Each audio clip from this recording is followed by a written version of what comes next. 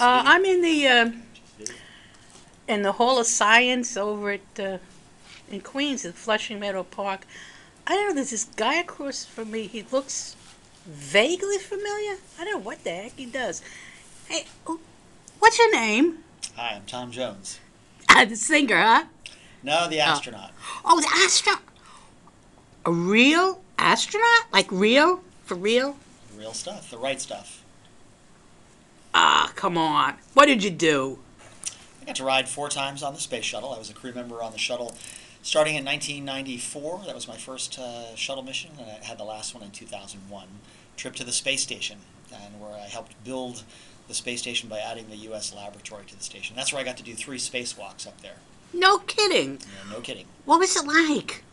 That's a long story. I think the two best things about the space experience are a fantastic view of the Earth, and you can see where you grew up, or you can see where your family grew up. You can see all of American history laid out there. It's just like a geography textbook opening Wow. up. So the view of the Earth is awesomely beautiful. And then the second part of the experience is just sharing that with other human beings on your crew. So my astronaut friends became part of an experience that we all share together. It's a peak life experience, and so the friendships I made on those trips into space are going to last a lifetime. Like, were you like when you were a kid said, I think I want to be an astronaut when I grow up? Well, not everybody has that experience. A lot of people come to that calling late, after they've already started on some of their career. But for me, it was very much growing up as a kid in the space race in the 60s and wanting to get to be like my heroes, the astronauts, either that or a baseball player, so on the Orioles. But growing up in Baltimore, I wanted to get my ticket to space. And so my heroes were the Mercury and the Gemini and the Apollo astronauts, and I really wanted to get into their business. So that's the path I embarked upon. So you never like, I mean, you walked out like into the air and like out of the space the Yeah, ship. well, I was a construction worker. So on my trip Ah, to orbit on the shuttle Atlantis, I got to go outside with my partner Bob Kirby, and we spent about 19 hours outside doing wiring connections and connecting and spinning up bolts with our power tools and um, building the exterior of the space station to let it expand for future scientific research. So we were really hard hat construction workers, but 220 miles up, going 5 miles a second in the vacuum of space. like when you first started doing this, like, did you get nauseous or things or whatever?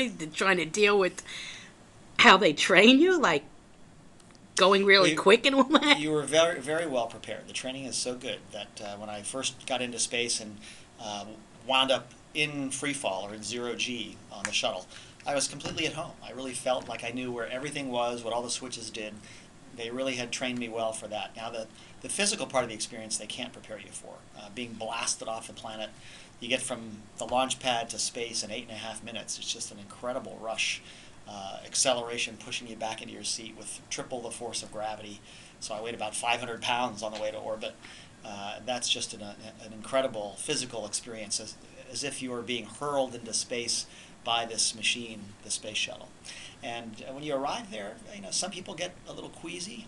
I sort of did, but we have some pretty effective medicine for that. If you want to read the details, they're all the gory details are in my book, Skywalking: An Astronaut's Memoir. Ah, look how he's pushing his book. Just a little plug. It's okay. It's all right. I don't mind doing that.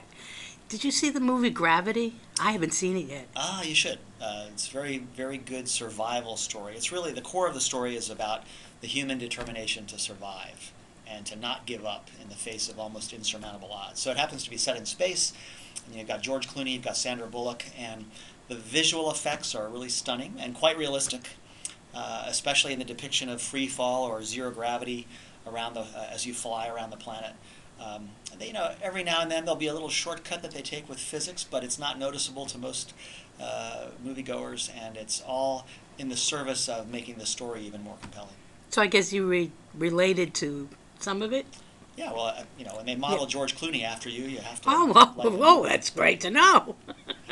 No, I'm just making that up. But the depiction of the astronauts is visually very realistic. All their equipment, all the way their tethers and gear float in space. The view of the Earth is almost as stunning in this movie as the real thing. So it's quite a good effort, and I think that, as again, the ripping good survival story is really what draws you along. That's great. Well, thanks a whole bunch. I may have something to talk to you about a little later. I'm always available for questions. Okay.